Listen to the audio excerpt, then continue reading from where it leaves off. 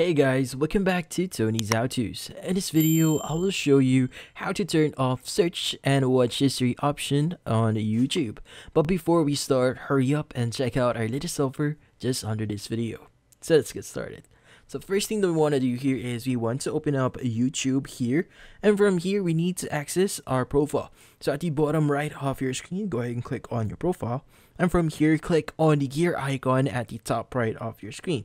Now from here, what we need to do is we need to look for the option that says manage all history. So let's go ahead and click on manage all history here, and from here we want to choose our email. Now in this case, once you click on that one, or the email that you want to basically edit the history or watch history, you'll be able to see the settings page here.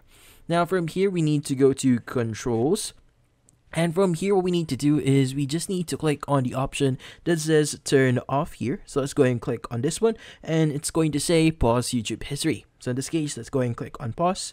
And from here, once you've done that, you could go ahead and click on go back in here.